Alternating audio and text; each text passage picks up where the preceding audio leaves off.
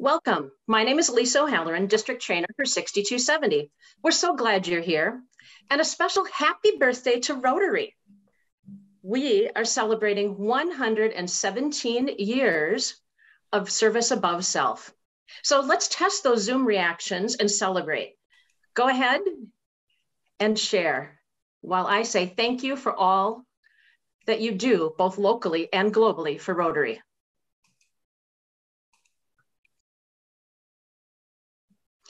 How we meet, engage, and interact has certainly changed in the last 2 years. We have acquired new skills and opened ourselves to new and different ways of doing things. Tonight, our goal is to make an instant impact on the quality and effectiveness of district events. Our session's being co-presented, and I'd like to introduce the team now.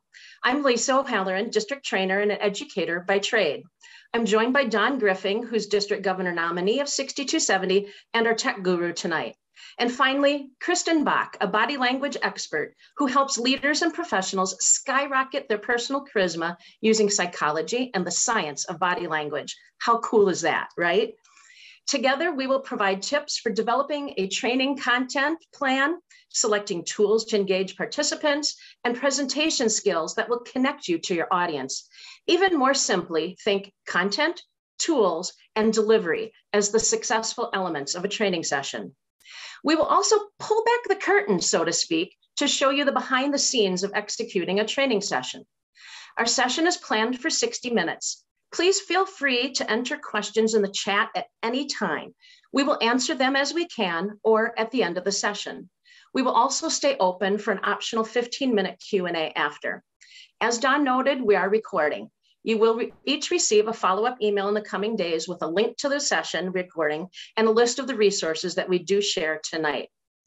So let's use the Zoom chat function to warm up and get a little conversation going.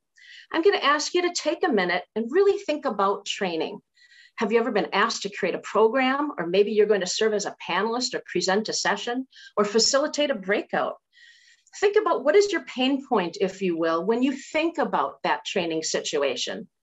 So ponder that a moment, and then in the chat, and please do share, tell us a little bit about concerns that you have in any of those scenarios, or maybe what you might want to know more about tonight.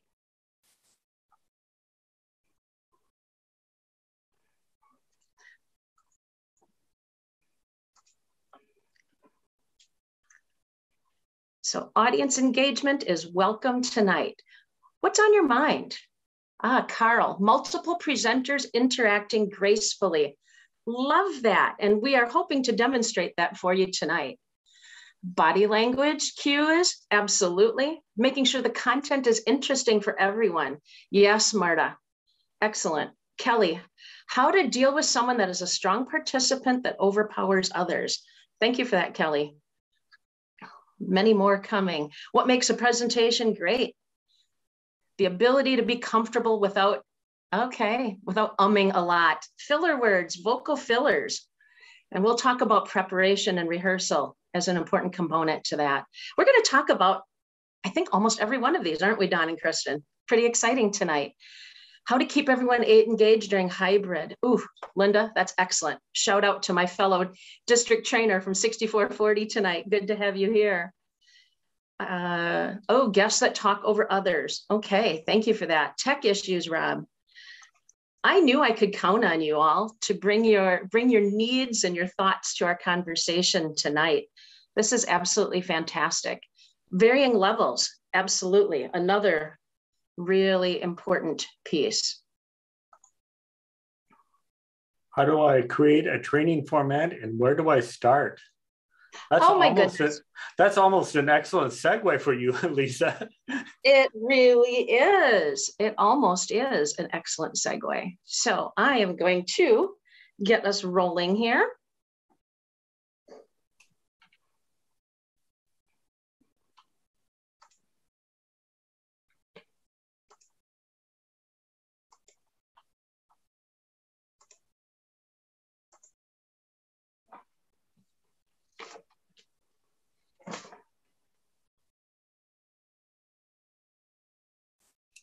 Are we sharing, Don?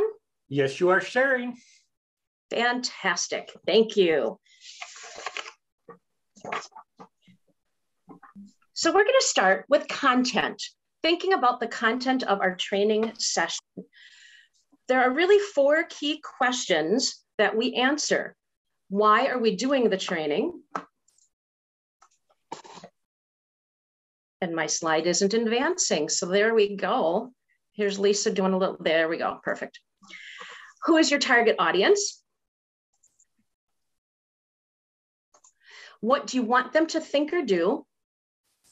And how will you design the actual training? So those 4 questions are going to guide my portion of tonight's session. So first of all, we need to start with why.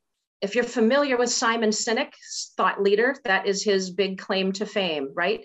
How do we think about what we're doing? What is that overall purpose, that overarching goal that we have? Are you, for example, are you teaching club leaders how to set goals, right? And enter them in my Rotary? Are you desiring to increase membership through new membership models? Are you creating more diverse clubs through equity and inclusion programming? Our goal tonight is to make an instant impact on the quality and effectiveness of district training events. Next, analyze your audience, right? What is the makeup? How many attendees will be there? These questions will help you determine the activities you use. If a small group, you can easily unmute and discuss. If larger, like tonight, leaning on Zoom chat and the raise hands feature is really valuable. What do we know about their why? Will they be excited to be there? Or could you have what I call check the box participants? If you're customizing training for a specific group, it may be helpful to survey them in advance to learn more about their knowledge and skill level. As an example, we do this for our incoming president-elects. This is how we determine the training plan for pets. That said, surveying is not always possible or practical, so we need to be ready for varying levels of interest, experience, and/or knowledge. The chat warm-up I used to open the session is a technique you can use to gain insight in real time to know where your participants are at and what they want to know, and then to later connect the content to the participants throughout the session. This leads us to the what. We know our purpose and we have a sense of who will be attending, and now we need to determine what exactly we want the audience to think or do differently as a result of our training. So think actionable results here. I've borrowed the Think Do matrix from a presentation guru that I'm a fan of, Dr. Andrew Abela. And he says, first thing you think about, what does your audience know, think, or do today, right? What is that present state? And how do you want that to change as a result? So we need to think about key takeaways we might hope for. Is it advocacy? Is it skill building? Is it execution of a project? Is it growing confidence? And then what challenges or obstacles might you encounter in creating buy-in? There is so much we could cover around training tonight, but we really had to be sensitive to the length of the session that we have available and, frankly, cognitive load. We know that there's only so much that we can handle in one setting. Tonight, you know we have 3 key areas: content, tools, and presentation. And with actionable ideas within each topic, we're also looking for a dash of confidence building. So the final question is how? How will you design and structure the event? Let's consider the format that fits your why and your what. Are we disseminating need-to-know information? Are multiple voices and expertise valuable? Or are we educating, motivating, or inspiring to action? Or are we looking to collaborate? Perhaps a One Rotary Summit or a Vibrant Clubs workshop. So thinking about what the content is and what format that's going to play best in is critical at this point before we even start our development. Of note, most virtual sessions are an hour in duration. We can only handle so much. If that's the case, 3 presenting voices is really the maximum. Likely, we have seen those panels where there are 5 or 6 members and they go, unfortunately, nowhere fast when the introduction ate up over half the time we had available. If you're in that situation, it's best to have the moderator make the brief introductions so that you can get to the good stuff and keep the session moving. From an adult learning standpoint, Shifting gears every 15 minutes is best. This could be a different speaker, different topic, or some sort of activity. And keep in mind, the developer of the training doesn't necessarily need to be the presenter. A moderator with a subject matter expert can be a very effective approach. Next, we consider the roles. And my mouse jumped on me. 1 second here. There we go. Next, consider the roles, right? Who do we have in the room? We need the presenter, the expert, then the moderator, and then finally the Zoom operator. You're seeing we're going to be doing this a little bit differently this evening. Don is acting as that Zoom operator, but he's also going to become a presenter. And when we say Zoom operator, we're talking about the stage manager of the event. Then we have the moderator. I'm serving that role this evening. I'm also going to become a presenter. So someone earlier asked, what happens when you slide back and forth and how do you handle multiples? We're going to pull back the curtain and show you that. Then we also have Kristen, who is our body language expert, popping in. So we have all 3 of those roles at work. Ideally, dedicated roles, but you're going to see us wear multiple hats tonight. And keep in mind, the more complex your plan, the greater the need for rehearsals. And finally, engagement. What is the desired engagement with your participants? A variety of methods appeal to different personality types. Extroverts eagerly jump in the chat. For some of you, that was easier to get started tonight. While a breakout or a Mentimeter poll honors the introverts who really appreciate more time or even anonymity. So here are 4 of my favorites. Zoom chat is quick and easy. We use this feature at the start of the session to get fast feedback and some interaction. Breakouts allow for deeper discussion and collaboration in smaller groups. Zoom reactions can provide quick check-ins with your audience. I use this one in my classes. I teach 3-hour-long classes, and you heard what I just said about adult learning, right? So 3 hours is a long time. So sometimes it's simply, give me a smiley face if you want to take a break, or a thumbs up if you're good to keep going, right? Those check-ins. And then finally, Mentimeter is a way to poll. It also captures anonymous feedback that can easily be downloaded and shared. So there you have the why, the who, the what, and the how of your content plan. Next, Tech Guru Don will share tips on how to select and use tools, followed by Kristen on delivery techniques. I'll be back with you to talk more about planning and rehearsing. Take it away, Don. Thank you, Lisa. So as Lisa talked about, she was the presenter talking about how the planning process. Tonight, I'm going to be talking about the role as a Zoom operator. And to borrow a cultural reference, we do want you to pay attention to the man behind the curtain. So with that said, I'm going to start off my presentation with this. This is what Mom thinks I do. This is what most Rotarians think I do.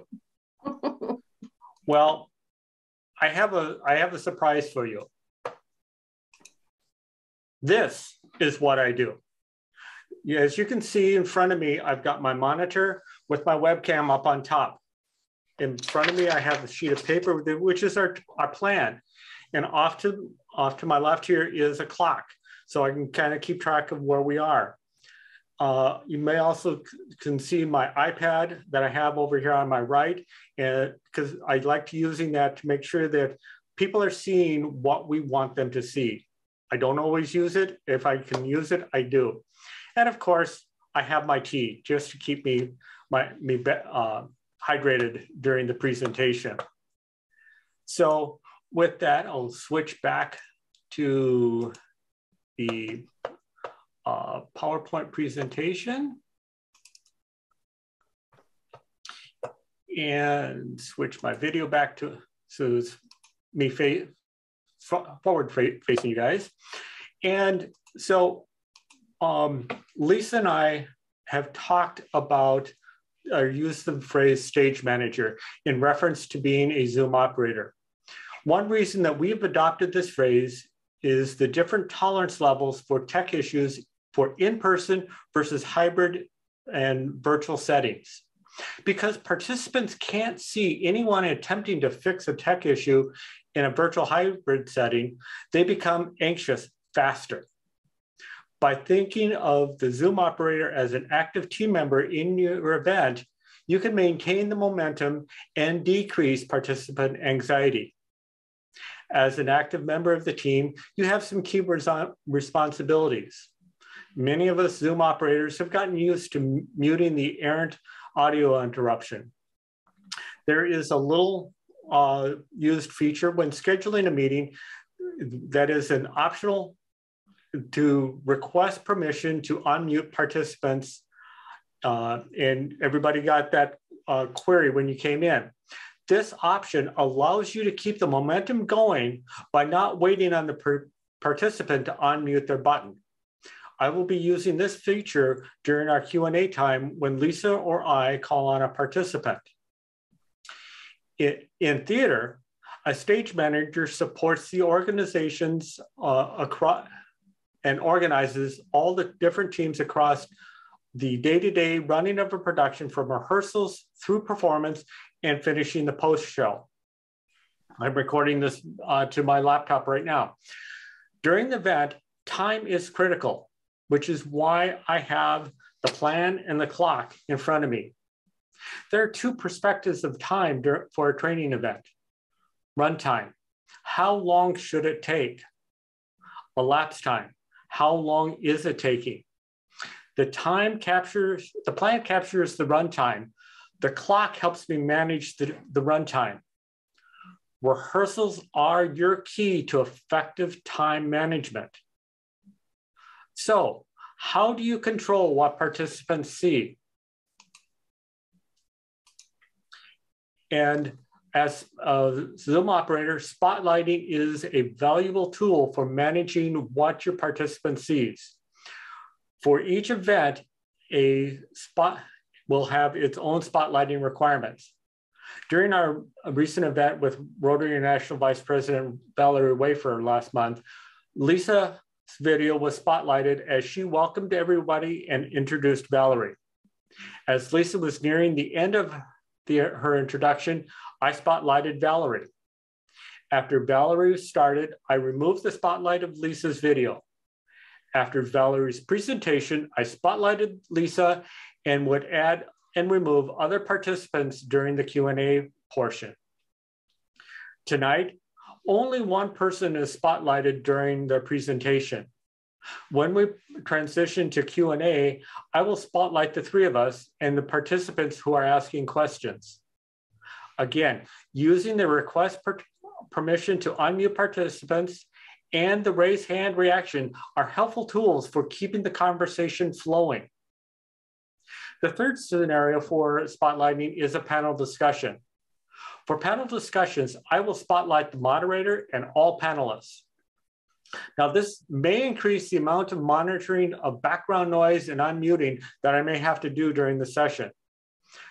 However, it is nice from the standpoint of I don't have to keep panning the camera around, as it were. Again, a detailed time management plan and rehearsals are a key to effective use of spotlighting. Videos. They are a useful tool in training. Playing a video directly from YouTube or another website is dangerous for managing the user experience. When you share a video from a website, your computer must simultaneously download the video and upload it to the Zoom meeting. Sharing a video from a website increases the risk of frozen screens and lost audio for your participants. Another advantage of playing video from your computer is avoiding unwanted advertising.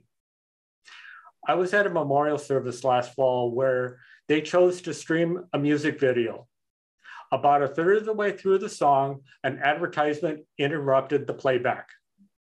It did not only interrupt the moment, it threw off the flow for the next 5 minutes. So be aware of that. As I've mentioned in previous sessions, Cueing the video minutes prior to when it needs to be played, and remembering to share your computer sound are important to maintaining the event flow.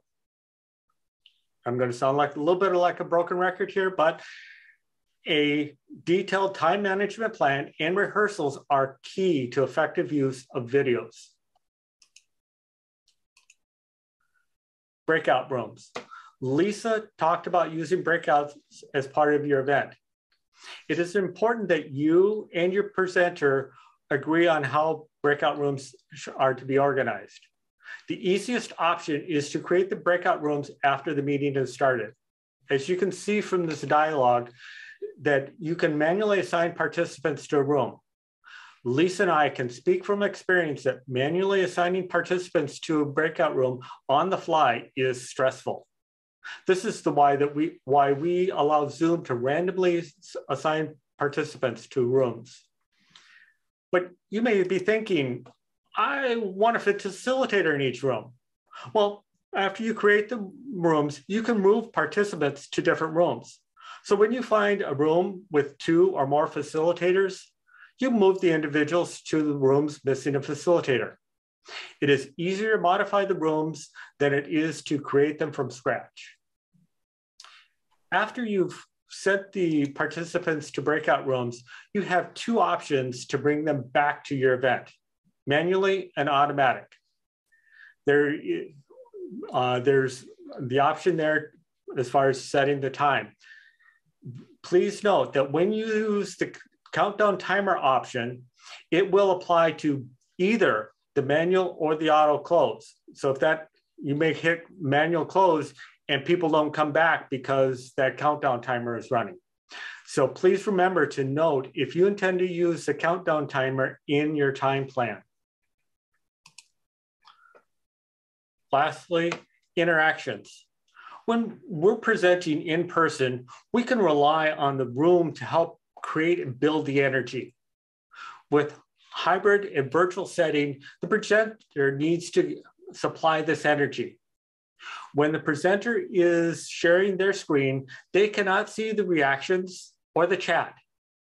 As a Zoom operator, you can help them by commenting on the reactions or what has been written in the chat. As Lisa said, sometimes you want anonymous feedback that is not available through reactions and chat. Using a poll, it provides this type of feedback.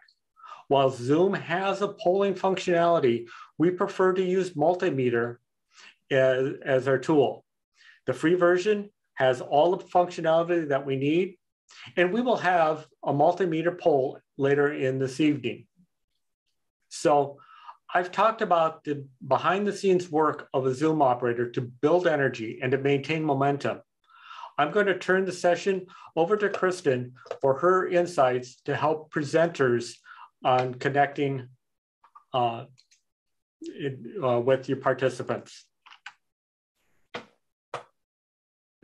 All right. Well, okay. So as Don said, momentum, that is a big part of your delivery as part of presenting. You are setting the tone, the energy, the delivery. So I'm going to jump in, and because my background is in communication and nonverbals, I'm going to share 3 body language basics with you.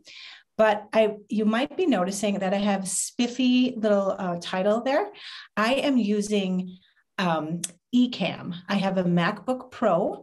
So I have a software program that I use, and I find this really helpful when I'm presenting. There is a cost to it.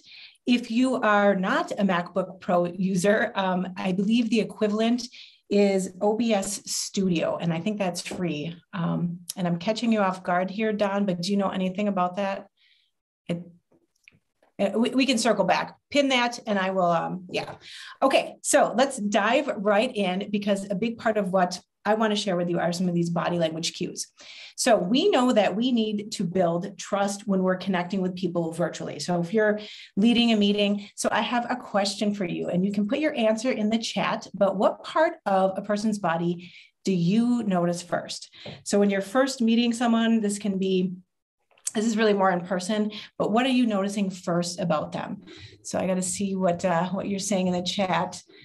Okay, hands, face. Hands, yep. Okay. Face, eyes. Okay, and you are absolutely correct. What I want to point out, your brain is, of course, taking in that. I usually hear hair, teeth, smile, eyes, for sure. It's taking that in, but what your brain is actually scanning are hands. Hands are our trust indicators. So if you go back to like cave people days, we needed to know, is this person coming up over the horizon, a friend or a foe? And hands indicate that because they show intent. I can have a rock, a spear, a weapon. There's no mistake that in this day, police officers say, put your hands up, because that is showing your intent. So all of this to say, your brain cares a lot about it. It's like a software program running in the background, and it's constantly scanning for them. What this means for you, why you need to know this, and I'm going to just go to me right now here, is you need to keep your hands visible and expressive. We like to see hands. Our brain literally wants to see them. So when you are presenting, when you're on a call, you'll notice that there's enough of me in the frame here where you can see me. You can see my hands. I can use them. If you are someone who has a hard time speaking, when your hands are like, if I tied your hands at your side and you couldn't speak, this is your happy day. Because the reason we like hand gestures there's two reasons really.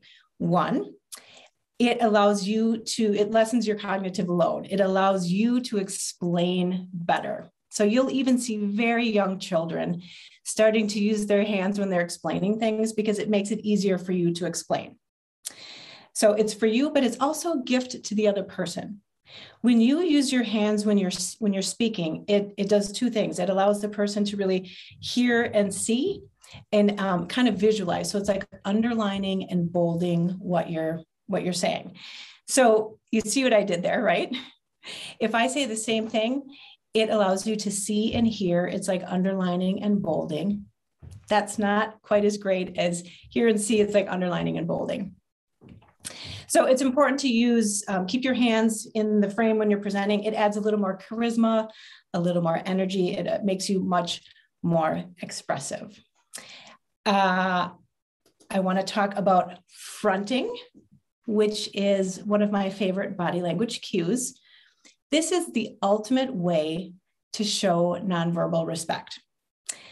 Fronting is when you're fully facing someone, when you are connecting. So there is research out there. Frank Karmoff from the University of Brussels actually found out that we find people more trustworthy, open-minded, and sympathetic when we can see more of their body. Which is why if I'm ever doing a presentation, I don't want anything blocking me, like a podium or a desk. So you'll see I'm actually standing here. I have a stand desk. It allows for more energy, but I don't want anything blocking me. So fronting is where you face your top, your torso, and your toes towards the other person. We often think that we front when we are not, because our feet often are a little askew. So people actually, they've done studies where Science of People did a study where they asked people at a conference, do you front when you're talking with them? 70% said, of course, yes, I front. They filmed the entire conference and interactions. They went back through, looked at the video footage, and they found it was closer to 30%. So we want to make sure that we are fully facing and engaging, because people can feel when you're really paying attention. How this relates to the virtual world is we run into, and actually I should have you put in the chat, how many of you have multiple screens? So Don's got a couple things. He's got his iPad, he's got his computer. When you have multiple screens, this becomes much more difficult. So I highlight this for you to consider, because I don't have the answer, but if there's any way you can move the camera to whatever you need to be looking at, that really helps you connect. Because and you've probably been in meetings like I have too, where someone's looking at another screen and they're talking and they're not talking to you. And it's really distracting. We feel like they're multitasking or they're not really paying attention. So if that's you and you have to look at things on a different screen, you want to at least acknowledge it. You want to say, that I have some information on the screen. I'm going to be looking at it occasionally, but I am paying attention. All right, so consider that. I wish I had a great answer, but I don't. And then the last cue I want to talk about is purposeful gazing, which is eye contact. And I'm pretty sure your parents taught you need to make eye contact, and they are right. The key when you do it virtually is that eye contact now is with the camera. So I'm guessing you've probably figured this out by now, but when I'm speaking, when we're talking to someone virtually, we need to be looking at the camera. So I'm looking at my little green dot. It might be red or orange or yellow for you, but I'm looking and I'm speaking to you because I want us to be having eye contact. That builds connection. So see if you can see the difference here. So if I'm talking to you now, hopefully you feel like I'm really looking at you. If I'm looking at different parts of the screen, it becomes more obvious. And this is when people are looking at phones or someone comes in where we start to feel like there's some distraction. Okay, so a sticky note behind that camera, a picture, something to remind you, that is a great thing. What I still see happening pretty frequently, however, is people are not putting their devices at eye level. So you will see things like this, where they have their laptop literally in their lap, or often like phones. They'll have their phone, they're holding down and they're speaking this way. The difficulty with this is it feels like someone is looking down at you. So it doesn't feel good. It feels negative. That the expression looking down their nose at you, looking down at you, that's for a reason. It has a negative connotation. It feels like condescension, like arrogance. So you want to make sure that you're putting things at eye height. And then frankly, oh my gosh, I've had way too many conversations with nostrils where you're just looking up someone's nose. And it highlights my double chin. Like, it's just not a flattering angle. So I would like you to consider moving your device to eye height. So that might mean putting it on books, buying a riser, just thinking about the level, and it should be at the height you would normally be speaking at. Okay. The other thing is people often get too close. So as I'm speaking now, I'm over an arm's length away. This is what I would be in real life. I want to respect your personal bubble. And normally people need about 1.5 to 3 feet to feel good. So I want to respect like that 1.5 buffer that we have. If, okay, get ready for this. If I start talking like this, it starts to feel a little scary, like, I'm in your space because I'm invading that bubble. I see this quite a bit with phones where people they're talking really close on their phones. So check yourself, make sure you're giving the nonverbal respect by observing proxemics is the fancy word. All right, lighting and microphones, like vocal tone. These are two things we're almost 2 years into things now where we're doing much more virtually. You need to consider your lighting. So it is in the evening right now. I've made sure that I'm well lit. I actually have some soft box lights. I look really fancy. They were like $80. So a little bit expensive, but I want to make sure I'm well lit during the day, during the afternoon, and in the evening, that people can see me. So make sure that you've given that consideration. And the reason I have like the soft box lights, ring lights aren't good with glasses. So I thought, well, ring lights are about the same price, so I'm going to just opt for these other ways of lighting myself. Your microphone in your device is probably fine, but if you're on a fair amount of calls, you might want to consider investing, because vocal tone this is like a deal breaker. If people are cutting in and out or you can't hear them well virtually, you typically have to reschedule. It is that imperative that we have good vocal tone. And there's a lot of different price points. I have one of the cheaper models. I have this cute little snowball microphone here. So consider if that is something, if you're on a fair amount of calls, you might want to invest in that as well. And then I just want to highlight backgrounds that you can give some weight to how you're showing up. You can use a changing screen. I've actually heard about shower curtains, tapestries. Just think about how you are showing up. I'm very intentional. I have speech bubble bookshelves, and I have a hello there sign. I'm trying to non-verbally say, I talk about communication and I'm friendly. So we can be really intentional about how we want to show up. Now, Lisa and Don and I were strategic tonight. So Lisa has a blurred background, Don has a curtain, and I have a real background. The science says that people prefer real because it gives you a little bit of a slice of who the person is. You're like, oh, I didn't know they had a deer head or whatever it might be. Here, I'm going to just go to myself here. So people prefer that, but curtains are just plain backgrounds are good, or the virtual backgrounds are okay, except for the pixelated part. People don't like that. Now, Lisa, I'm going to have you unblur because Lisa has a Rotary banner from her years as president, and she has mentioned that is a great conversation starter. She'll often have this on a call and people will comment on it. So that is something to consider too. Is there a picture or something that helps you kind of lead into a conversation? For me, it's my bookshelves. People will typically comment on them and I can build from there. So I am going to end there. I went over a minute. We can talk more. If you want to take a screenshot, if you have more questions and want to connect with me, you certainly can, but we're going to be sticking around anyway, so you can ask your questions there. So I'm sending it over to... Back to me.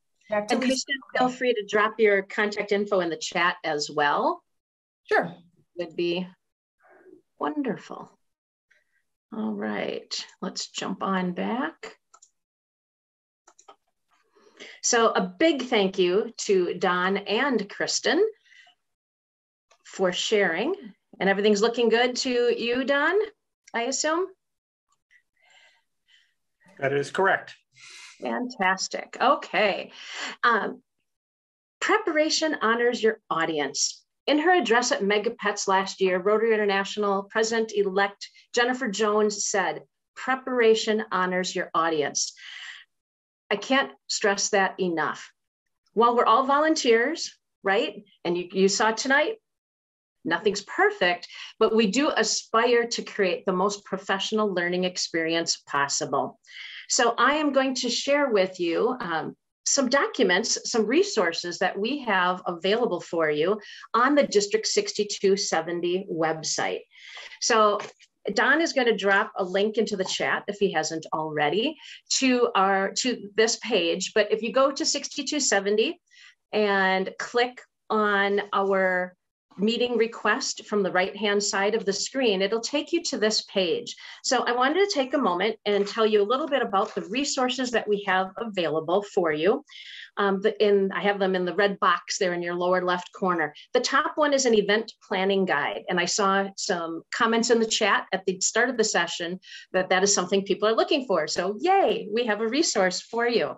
The planning guide document provides an overview to creating and executing an event, including who to contact for support and a timeline.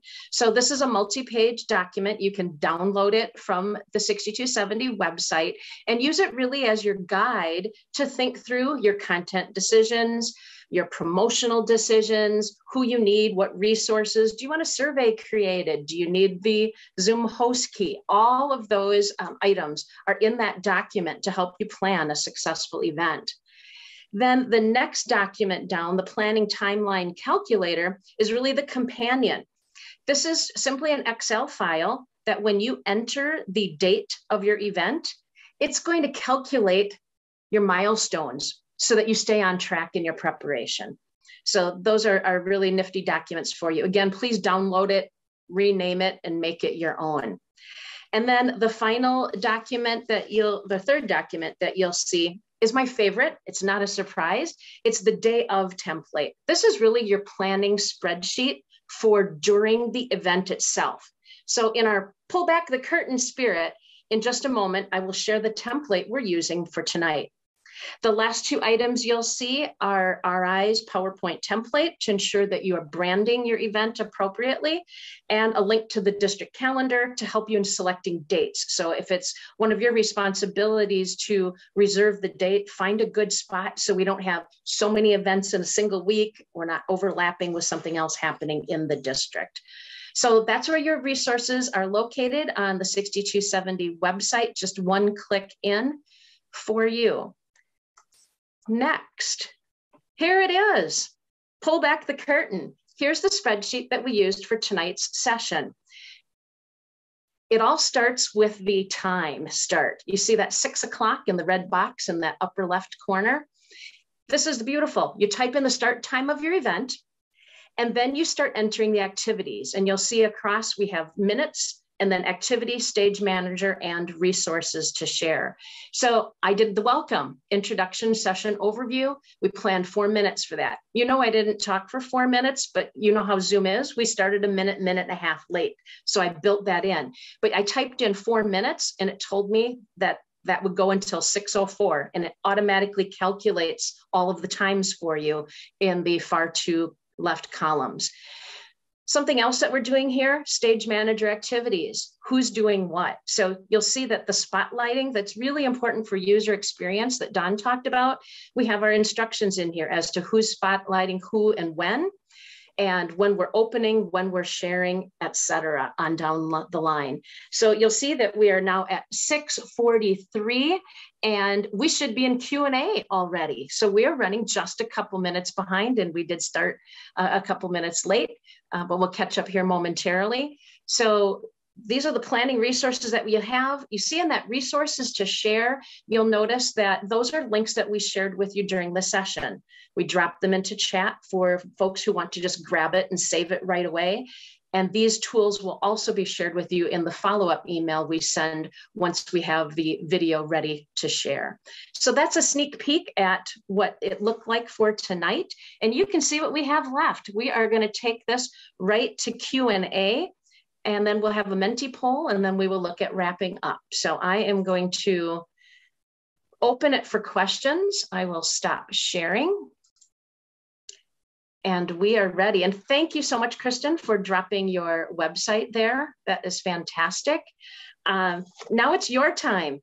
We have 16 minutes remaining. Carl's asking, what camera is Kristen using? So it's eCam, it's a little e, and then CAMM, but it's for Mac users. If not, I think I saw someone put in there the OBS. Pete did. Thank you, Pete. Actually, Kristen, I was wondering what the actual physical camera is that you have, because it's also very high quality. It actually is. I'm just using my device. Really? I know. Wow. But thank you. And I'll take this moment to comment. A couple of you had talked about gestures and cultural differences. So very good. Yeah, that we want like emblems, like thumbs up, A-OK. Those are different. There's different cultural implications. So you do want to know your audience, who you're speaking to. And eye contact. So virtually, or in person, I should say, you're right. There's different cultures. Our family hosts a lot of exchange students, and we have hosted students from countries where it's respectful not to look directly at you. So being mindful of that, you're correct. But if you're trying to simulate eye contact, you need to be looking at that camera. Thanks, Carl, and thank you, Kristen. Mm-hmm. Looking for additional questions. And if someone wants to, raise hand, unmute, and ask, that is terrific as well. Or you can drop them into the chat. And I received a question about, is there a way to prevent chat from popping up on the screen during a presentation? Because it can be distracting. And there's two parts to that answer. If it's within the Zoom meeting, that chat window, that's just going to kind of keep going. And if you're one of those that squirrel, yes, it's going to be very, very distracting. if it's something that, you know, I've got a Mac as well, and my wife sends me a text message, it pops up on my screen. The key there is to kill off all of the apps that I don't need running for this presentation. Because again, you know, it kind of gets back to that lag and maximizing resources. So Rob has a question. It's more a comment on the format that you showed out of the district website. We did a membership committee presentation in the summer before it was developed. And then we did another one in the fall after it was developed. And having gone both ways, it's incredible how much easier it is with the format that the district has got. So I suggest, you know, that should be the first place you look, because it's very helpful. Fantastic, thank you. I'm just going to pop some emoticons on here because I appreciate that, Rob. I'm going back through and please continue to ask questions. Some of you had some questions early on. Kelly asked a great question about how do you deal with someone that's a strong participant that overpowers others. And I think that's a huge one as a facilitator, as the moderator, right? To be aware of that. Some people just share easily and, you know, they might make a comment or two, but then as a facilitator, prefacing with, let's hear from someone we haven't heard from yet. Right? And then inviting someone else to share can help. In breakouts, you know, giving some instruction to your facilitators as well might be helpful in that regard too. Prefacing it with, we want to hear from we want multiple voices in our process, and make sure that we're inviting that can be huge. Sarah asked a great question about how do you get people to, you know, her fear is when I ask a question and no one responds. Absolutely. You know, I come from the education world and sometimes you have to wait it out, right? And people might need the think time. You know you're going to ask that question. The audience didn't know it was coming. So you saw at the beginning of the session, I waited. It took about 10, 15 seconds, which honestly feels like a lifetime as the speaker, as the presenter, but all of a sudden they just started popping in. Right? If you are really fearful that no one is going to ask or contribute, the other option is to seed a question or two in the audience, right? So have one or two friends at the ready, and Angie's nodding because we've done this together before. Have a couple of questions preset because again, it's the first time the audience is hearing it and they might need some think time before they're ready to ask or to contribute. Have someone else there and ready to get the conversation started. Have a friend in the audience. Don or Kristen, anything you want to add to any of the questions that you have seen along the way? No, I'll just add. Go ahead, Kristen. I'll just add that often when I'm presenting, if people aren't responding, I'll say, well, a question I often get, or I'll have something kind of prepared to get things going. Or you might be wondering about. Yes. Mm-hmm. Oh, Angie, you have a question? Yeah, two things. Kristen, you mentioned how looking around and so forth might be perceived as you're not paying attention. And I'm challenged by that because quite honestly, in order to hardwire things in my brain, I write, I take notes. And it's not as much that I'm ever even going to possibly look at those notes again. It's just that that's how it goes into my brain.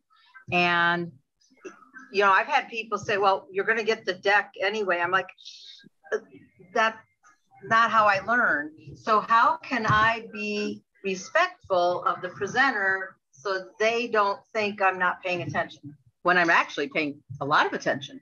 Right. So owning it, saying I process best when I take notes. So if you see me looking down, I'm taking notes. Taking notes. And I've even had web trainings where the speaker will look down and say, I just want to make sure I'm not missing anything. I want to take a look at my notes. Great. So just sort of acknowledge it. Maybe a private message, a chat to them? Sure. Let them know that? Okay. So many variables.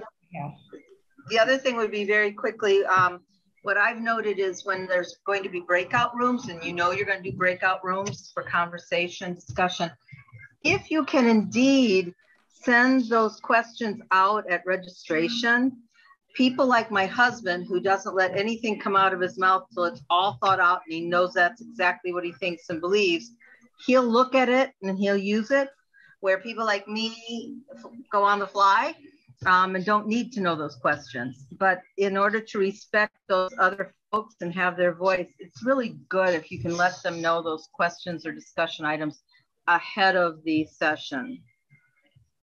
Absolutely, Angie. And you're going right back to the what, why, how that we talked about. What are you hoping to accomplish during the session? You know, if it's information sharing, it's one, but if it's a work session and you want that contribution coming forward, sharing that in advance, you know, here's the pre-work. Please read this article, review the agenda, ponder this topic so that folks are ready to pop in. Absolutely. I think we had a question on how do you spotlight from Irma. And if you are a host or co-host, you can do that from the 3 dots in the upper right corner of the photo or from the participant list. So super easy. If you are the host, you have the keys to do that, and you can do that quite easily. Looking for others. Carl says, just last week, Zoom included a feature where you can show PowerPoint into the breakout rooms. Very useful for instruction. Absolutely. Thank you. Diane has a question. I don't see it. Oh, there we go. Here I am. Here I am. If I am presenting and I need to have notes in front of me, I tend to work with 2 screens. So sometimes I'll have my notes on one screen and the camera's on the other screen. But of course, people can tell that I'm not looking at them. So is there, with all the technology out there, is there a way to put the notes on the screen below your camera or somewhere, what? Clipboard, Yes. or what do we do? There is, and that's what I was using tonight. So I have what I was showing you on my second monitor, and then I have PowerPoint open in presentation mode. So I had notes adjacent to the slide. So it was on the monitor that's directly in front of me. But that's something we can certainly do a quick Zoom one-on-one, Diane, if you'd like to take a look at that. Yeah. Or also share some resources. Actually, and I'll make a note, Don, we should include that in our follow-up resources that we send. Okay. We can do a help item on how to do that. Thank you. It's always a little nerve-wracking to know, are they seeing my notes or are they seeing what I intended? So I did some, Don, how are we looking good? To ensure that everyone was seeing what I expected them to see. So Linda's got a great question. Are there any special presentation tips if you're presenting in a hybrid session live in Zoom? And very appropriate because we're doing that next week in Illinois.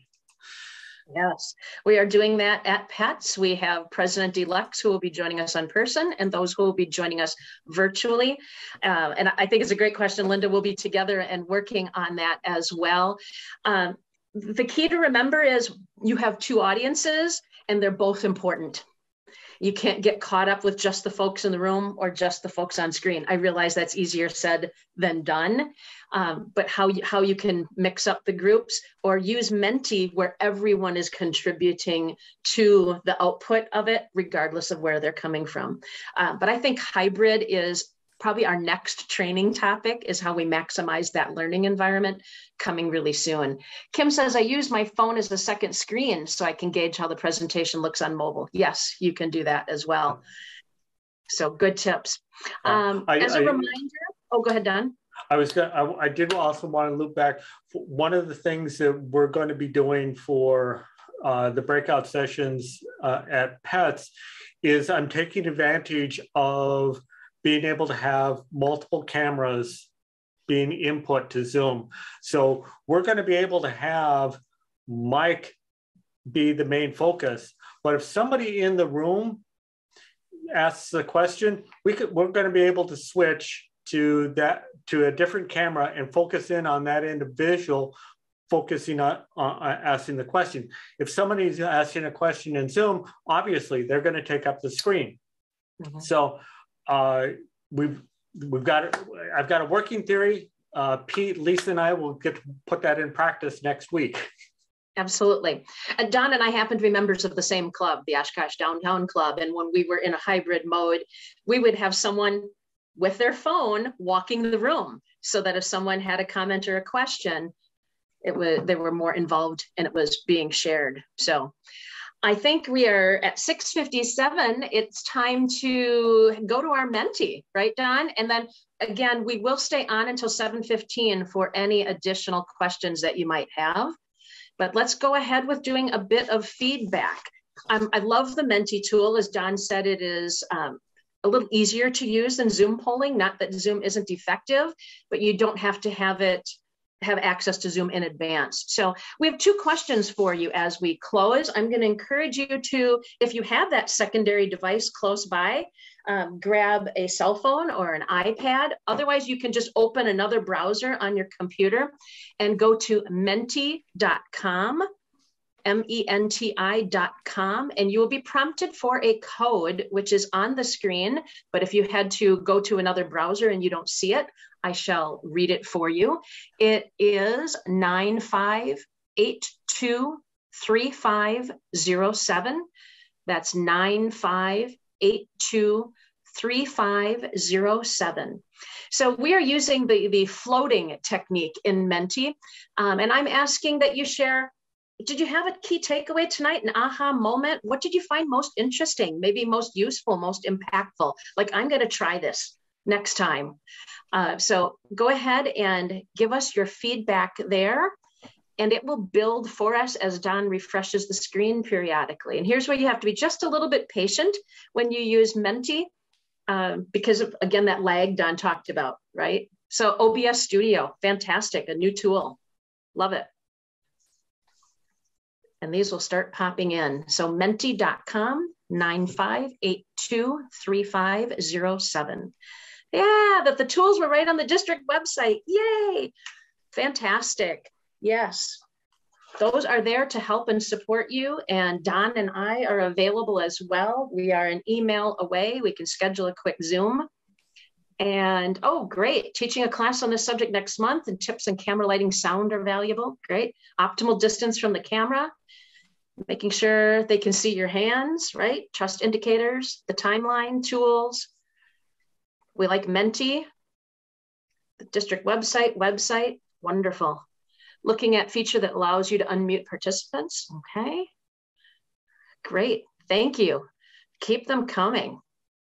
Presentation, preparation honors your audience. I have to tell you, you know how you go to different sessions and say, if I get one great takeaway or idea, I'm gonna be thrilled. This literally has been on my bulletin board in my office since Jennifer Jones said it a year ago. That quote, those are my words to live by. Preparation, right? And we can't stress enough that once you have that timeline built, is you rehearse, right? You get together with your participants and do tech rehearsal, just like if it were theater. Making sure you know where those transitions happen. Go ahead, Don. One of the things that I wanted to comment about showing hands on screens, after Kristen gave us, did a presentation about that, I started really making sure that I got my hands up in the screen. Well, I've got an Apple Watch, and I emote enough with my hands that I can be on an hour presentation and I will get my stand credit. So there's always that. Wonderful. I should share as well this Menti tool, and the website is actually mentimeter.com to set them up, has polling and has other options as well. I love this because one of the things we're going to do is we are going to download this, and this will be part of your follow-up email. So you're going to get a copy of what everyone else's key takeaways were. Might be a nice little motivator, inspiration, thought-provoking. So I think we'll go to our second question, Don. What do you still want to learn more about? Don and I are here, and Pete and Mike, we're here to serve the Rotarians and Rotaractors in the district. What's next? What would you like to have shared forward to help you doing the good work that you do for Rotary? So what's next? What else is on your mind?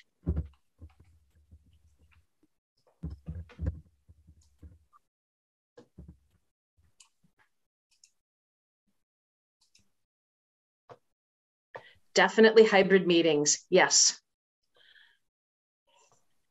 And we'd have some resources on that from a technical standpoint, but I think we're at the point now where we're getting more into the engagement and the flow of those things. So great. Use other platforms for presentations, hybrid and breakouts, balancing the demands. It's not easy, is it? How to make sure the people on Zoom and a hybrid can hear when you are showing a video. There is a setting for that. You actually need to optimize it for video and sound before you share. So that is a key thing in using Zoom. When you actually hit the share screen, you have to select that option before you share your content. More sophisticated connections and presentations to better audience relationships. Okay. How to be more concise. Cheat sheets do help, yes. Using cell for questions, does phone audio pick up? I'm not sure if I'm following the question. If someone else or wants to unmute, by all means. Still learning how to organize my email box with filters and folders for each topic so I don't get overwhelmed. Oh, there's an interesting question with unsorted email. Good stuff. Thank you, everyone, for your terrific contributions here. Again, feel free to keep adding. Yes, please. And this, I hope, I just want to say I'm starting to navigate that whole hybrid thing now too, where I've gone to a few organizations and presented in person, but they have the hybrid option. So I'm still figuring that out. I'd love to attend your meeting on that, your next session. But I have learned figuring out what the camera can pick up so I know where to stay so people can see me. And then throughout the presentation, checking in. And if you have the luxury of someone that's kind of running the tech, fantastic. But saying, you know, we're not forgetting about you, those of you that are participating virtually or are virtual participants, what are your thoughts on this? Is that making sense? Trying to describe things that when trying to have a camera that faces the audience too, that's another thing I've learned, that helps people see what other people are doing in the audience. The learning curve. Yes, absolutely. When I'm teaching, I typically go to my virtual participants first, right? And they're on the screen behind and ask if they have questions or input from there, and then come to the audience in the room. Mm-hmm. Wonderful. I love this. Great. You've given me great input on what we can bring to you next, which is absolutely fantastic. And I need to pop over to the chat to see if we have a survey link we can share with folks. We do have a quick SurveyMonkey survey that we are going to share. It will also be in the email follow-up, but if you like to answer the questions quickly, you can grab that and complete that now. I think at this time, I'm just going to say a huge thank you to Kristen Bach for joining us tonight. And if you haven't already, Kristen, please drop your contact info in the chat, and to Don Griffing. And to all of you for taking the time and sharing and asking such great questions as we are navigating this world together and all collaborating to make our training as good as we can and as meaningful to the students, the attendees that we serve. So thank you to everyone. And if you would like to stay on, we are keeping it open for about another 10 minutes. You're welcome to stay and ask your questions directly. So on behalf of 6270, thank you all for joining us and have a fantastic night.